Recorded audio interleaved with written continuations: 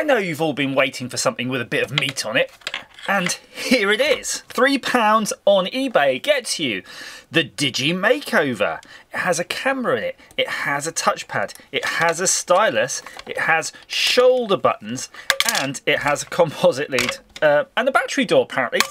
So what more could you want for the money? Well, I think you'd want something working, and by the way, this is by Girltech. Girltech, so yeah, well, it looks like somebody already had a quick look at the batteries and noped out of that. So I think the first thing we're going to do with this is cleaning. I'm just going to get rid of these batteries chucked. Now for the next part, I have my handy vinegar. It's just normal distilled white vinegar that I buy in 5-litre bottles because I use it for everything. It's definitely the most universal cleaner you can get. And you don't really want to flood it, so just be very careful. I'm just going to mist it. Did you see that? Or did you mist it? Okay, let's skip by that joke. Waiting now for it to do something. It's just sitting on the surface. You can wipe it away from here, actually. I think it's good for loads of things. Please list down below any uses for vinegar you have other than putting it on your chips. Now, I'm just going to first give it just a gentle little rub with the old brushy brush, and you can actually see that in alone is enough to start taking off the green gunk, and actually it's already starting to work on everything else, which is superb. So what I'm going to do now then is actually just start with the actual cloth stage, and it's really quite simple. I'm just getting a bit of this blue paper roll, maybe some kitchen towel will do if that's what you've got. Maybe some toilet roll even if it's not so flimsy. I know some of you like to buy that 1-ply. Don't be rocking that 1-ply around here. That's not going to help you. I think you need a minimum of 2 plies. That's what it says on the back of the compatibility chart. So those actually look quite shiny now. I think they're okay. So I'm just going to rub the other ones down by hand. I'm not even going to bother brushing them. It seems that the filth was contained, which is a bit worrying that maybe a liquid got in or it was submerged. And we might open this up later anyway and have a look what's inside. But I kind of feel it would be nice to get it working as intended. And look at this 3D printed design. Some people, they don't test what they make, do they? Look at that. Always clogging up. Let's get that in there. I'm going to have to make myself my own battery doodad. Right, let's chuck those in.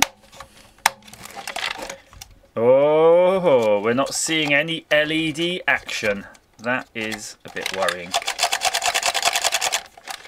Oh, no, there we are. It just needed the old vigorous rub. That's where these vendors go wrong, you know. They're putting this thing on eBay saying it don't work. Well, they say untested, but you know they've tried. For next to nothing, whereas they could have probably got at least £4 if they tested it and it was working. Yes, that looks fine. Right, I think we've got to get a telly sorted, haven't we? It's telly time. We better clean up a space here.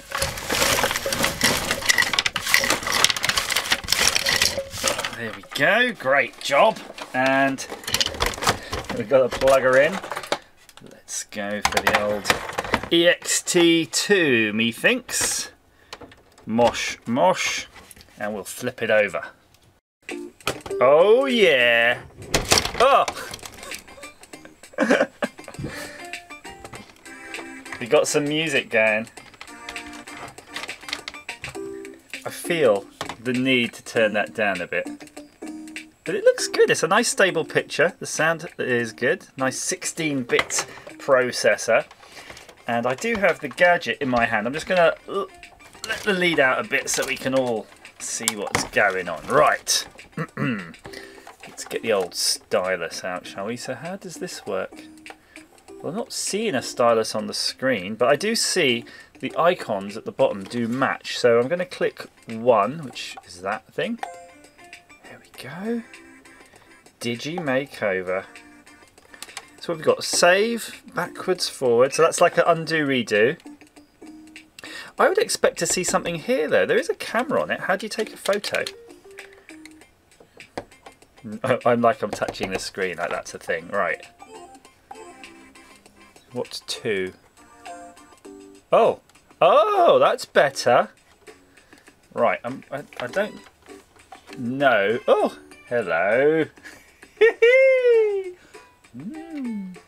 Hang on, I got to make sure I've lined up how do you actually take the photo when it comes to that point, but we'll figure that out. I'm a pretty girl. Oh, it's a button, I see. Right, so we got to go. There we go. Okay, we're looking good here. I don't know, just hit save. Yes, hit save, file 1. The UI is actually amazingly responsive, which is absolutely surprising. So now we should have a photo. How do we edit this now? So I want to do... Oh, we can apply the old lipstick somehow. It's not entirely intuitive, I have to admit, these elements here. I'm just saying it shows the lipstick thing and it says 1, so I'm pushing 1. Nah, don't like it. Let's go back. Let's choose a different thing. Oh, okay, and then I want to do it. Oh, it's so complicated. Girl tech. Alright, what do I do now? Next. Eyes. It's like one of those character generator things. Oh, can draw it here, can we? What a weird thing. Oh, I see. I'm choosing the colour of these facial things. Yes, that's more like it. Again, if we're just going from a hardware standpoint, it's actually, again, incredibly responsive. I think we get the idea though, right? You've got a crap camera. It's a bit like the old DS and things like that we used to have. What does that mean? Who knows? I would like to see more of the camera working better, and you can see it's absolutely terrible. So if you want to see the setup on the back office right now, I'm not even sure we can make it out. That's it looking at itself. And then if I was going to give myself a picture on it, yeah, it does seem to be a bit washed out. It just looks like something horrific, doesn't it? Oh, there we go. It's doing some rendering, something. God knows. Right, I think that's enough of that. I'm just going to open it up and have a look inside now. It's got a hell of a lot of screws though. You can see there's 1, 2, 3, 4, and then a whole load on the back. It's super well made. I'm guessing this was really designed for quite young children. And looking at the back, it's actually a Radica project. Or should that be a Radica product? And Radica, of course, known for all their good stuff. I'm trying to think really, the best things that Radica did, in my mind, are the Mega Drive TV games. But I'm sure if I actually Googled it, I would discover that they were responsible probably for the mass of TV games in the kind of 2000s, I'd want to say, late 90s, up to maybe 2010. I have to admit, I haven't seen really many TV games at all since then. You think now, if you're going to make a TV game, it could be amazing, couldn't it? I mean, we do see the Commodore 64 Minis, Maxis, the Amiga 500 released now, so they are getting pretty good. And I guess those are the modern version of the TV games. As well, of course, as all the failed TV game projects, the retro ones they like to do. ZX Spectrum. Right. Give me a sec here. I think I'm going to go and dig through this. There could be way more screws than we're prepared to sit through. Very nice. Clever design. Very clever indeed. Okay. Those bumpers are off and they actually clamp the whole thing together. Which is very cute. Be a bit wary. It could still have that battery juice all in it. And Okay, let's look here. You've got some interesting rubber standoffs here that are obviously putting pressure on certain components in the back which need pressure. You've got your reset switch, and then you've got your battery contacts. The pen holder doesn't really do anything apart from mechanical interference fit of the pen. Now, because these wires are in our way, they're going to limit us a little bit, but I guess we are seeing what we already thought we would see. Fortunately, it's not full of massive amounts of detritus at all. Even though the screw heads themselves were really crusty, some of them around the bumper, I think the juice had poured out the back of the battery door and out the outside and got into them. I do think this is interesting though.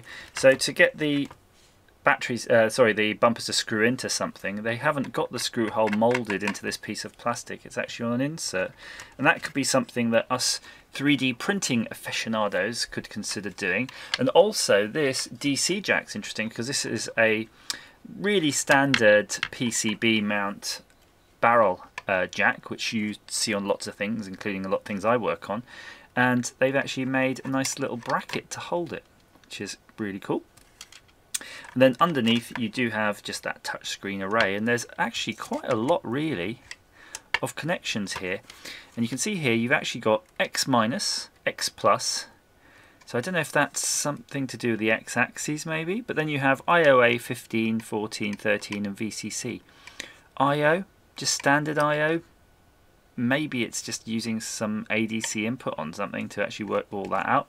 Here's your reset button. And then I suspect that this is your proper matrix to the actual screen itself for its various things. In fact, 1, 2, 3, 4, 5, 6. There's 7 here, isn't it? 7, 8, 9, 10, 11, 12, 13, 14, 15 lines. Might give you an idea of the resolution of that. It did seem quite responsive when we were playing with it. And there's your processor here. That's going to be your processor doing all the main heavy lifting of everything. And you've got here your blob, and you can see from the footprint here this would have been a bit of like NAND memory, and that's your program. So the original design would have had the program in the standard removable device.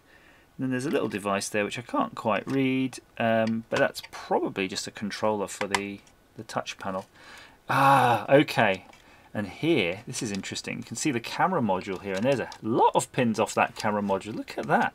It's like the processing, it seems, for the camera must be actually done on board on this chip. It's probably a super simple camera module then.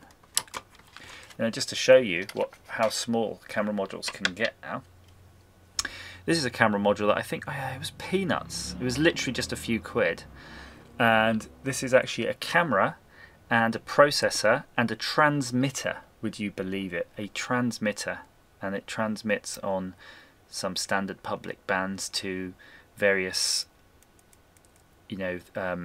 goggle type thing. I was going to say VR type goggles, but they're not VR, they're just a screen, or the screens on your controllers for drones. So you could just see how much you can pack in if you're going to put the electronics on board.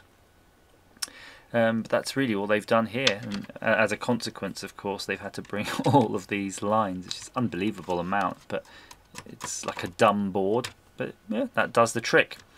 And then here you've got your video circuitry being lashed into with this big ground. These look like ground straps here, by the way, to that board, and they've got a couple of them. They're obviously very serious, heavy duty thinking about that. But you can see your video out's actually very simple, and it just literally does say there video out, and I'm sure it says audio out underneath all of this blob. And you don't need much for composite, that's why. I mean, the chip here is probably connected to that just via these resistors and capacitors, just twiddling the output on it. And you can see it's a PAL board made for it. So what I am going to do though, because we know potentially a bit of that stuff got in here, if we're going to bother saving this, we might as well try to soak up any juice that's got in there, which will of course be trying to corrode that. The same way as, of course, if you've got anything that contains one of those Vata batteries that seems to be so popular with devices as their memory backup battery, but at the same time seems to just destroy them in time. So if you do have that issue, try to do that. But if you look closely on here, there's no actual damage on any of the tracks. Everything just looks a little bit furry, like it's been a little bit attacked, but gently attacked, you know, like a kitten attacking you. It's just pouring at you. So I'm going to whack this back together and just chuck it on the shelf. Probably never to be used again. But there you go. If you're interested, go on eBay, and look one up. I can't even remember what it was called. It's so nondescript. Oh yeah, the Digi Makeover by Girl Tech. There you go.